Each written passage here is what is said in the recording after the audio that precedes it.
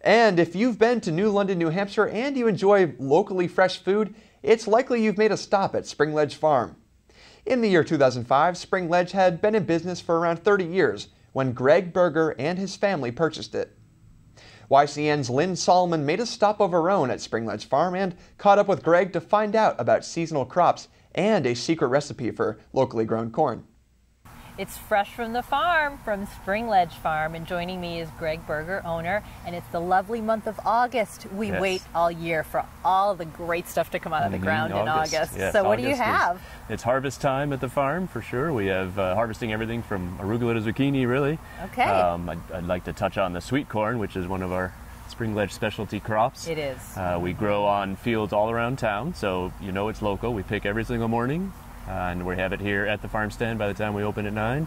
And the reason we pick every morning is because as you pick it, right after you pick it, the sugars that are in there, the reason they call it sweet corn, start turning to starch right away. So corn that's picked that day should be eaten that day. That's what we feel like. So it doesn't travel well. So unless you buy it from a farm, it's really much better. Right. You don't know how long it's been on the truck and then how long it's been in the cooler. You know, keeping it in the refrigerator helps a little, but your corn is good. What do you find the best way to cook corn? I like to cook it. My rule of thumb is for every ear, I give it 1 minute.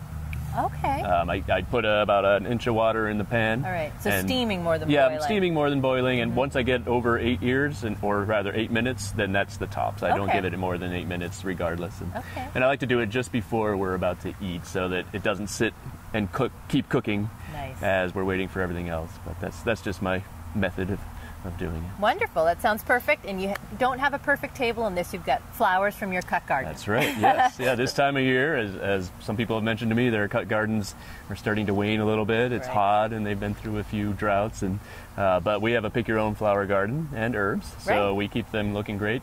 So if you're having an event or just want your weekly dose of flowers, come on in and pick from our stuff, and that leaves your garden so you can look at it and it looks nice. Great ideas. It's by the pound, and we've got literally thousands and thousands of blooms out there.